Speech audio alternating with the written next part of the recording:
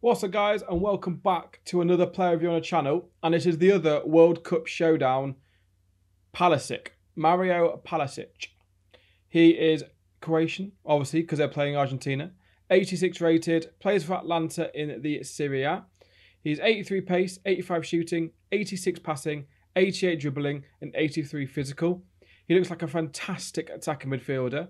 6'2", high medium work rates, right-footed, 4-star skills and a 4-star weak foot. He's around 36k, so pretty cheap. He can play centre mid or centre forward, but I do think attacking midfielder is probably the best position for him. Attributes wise, pace 82 and 84 respectively, so pretty fast. Shooting though, 91 attacking positioning, 88 finishing, 85 shot power, 85 long shots. So if he gets in the right positions, he should be deadly. Passing as well, as a attacking midfielder, he's the kind of guy who you need to slot those killer through balls and passes to your strikers. And he's got 94 short passing, 89 long passing, and 87 vision. So he could be a assist maestro. Dribbling as well, which is his best stats. 86 agility, 83 balance, 88 reactions, 89 ball control, 88 dribbling, and 84 composure. So he just looks fantastic attacking midfielder, to be honest. No matter what player gets the upgrade, they're going to be amazing. So that's why I've done both.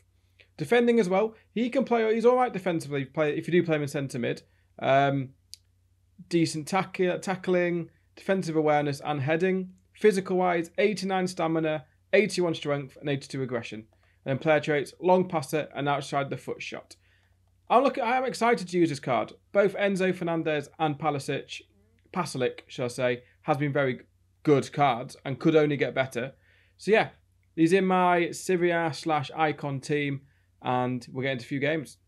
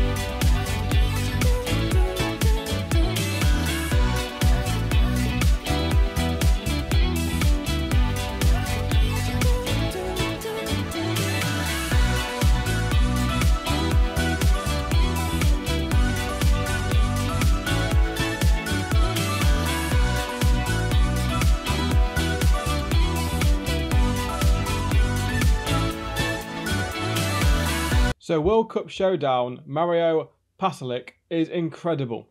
As an attacking midfielder, he is one of the best I've used. His card stats don't shout out amazing, but my God, can this guy finish. His dribbling's fantastic, he's strong, he's tall, he can win headers, but he can finish, whether it's a power shot or finesse shot, wonderful. He's also looking at his attribute, he can do everything. Fantastic passing. That 94 short passing, he sprays the ball out wide, gets in the box, gets in great positions. That attacking positioning, he's always in space. It's fantastic. He feels a lot faster than 83, and he's very strong. If it was me and I was choosing either between Enzo and Pasalic, I'd actually go Pasalic just because this card is more useful. If Croatia wins somehow and this guy gets an upgrade, he could be one of the best attacking midfielders on the game. That's my opinion. I think he is absolutely fantastic. And for around 30k, you can literally not go wrong with this card.